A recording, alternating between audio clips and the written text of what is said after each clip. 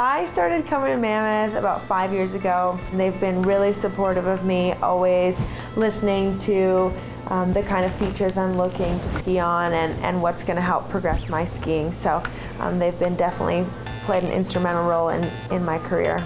I'm supported, and that's a great environment for me to thrive in and get ready for the biggest event of my life. After having a really great spring here and training some big tricks, I joined the Canadian freestyle team in Mount Hood in August and was working on a pretty new rotation and just got lost in the air. You know, it happens, and usually you just kind of fall and it's okay, but this time I landed and my knee gave out on me. August 11th, I blew my knee.